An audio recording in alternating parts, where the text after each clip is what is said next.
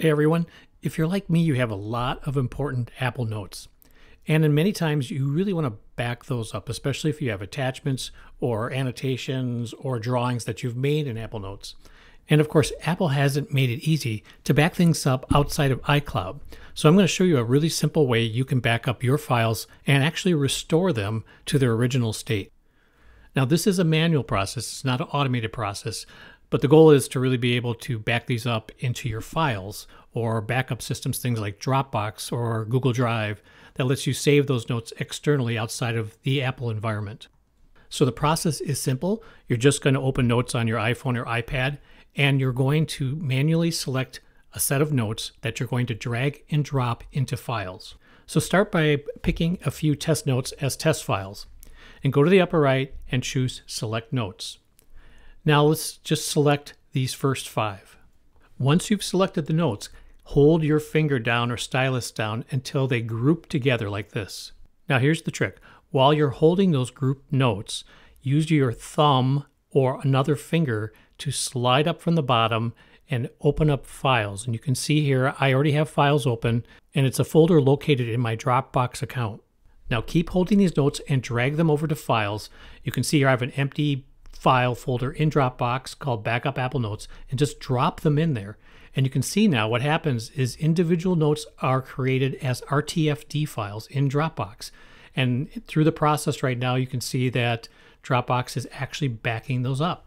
So the nice thing about RTFD files is that they contain all of your attachments and drawings that you might have in your notes, and they're fully compatible with iOS. But what if you want to recover an Apple Note? There's a bit of a hitch with this. You can recover each of these notes, but you can either do it one at a time or you can group them together into a single note. So let's do that. The process is just reversed. Let's just open Apple Notes and create a new note. So once you have that note open, go back to Files and select a single note. In this case, I'm going to pick one that has an attachment in it and some annotations, and drag it back on top of the new note, just like you did when you were dragging it into Files. And you can see a new note was created with the attachment and with all of the annotations added. Now the caveat to that is you can't just drag all the files over and have them all create individual notes again.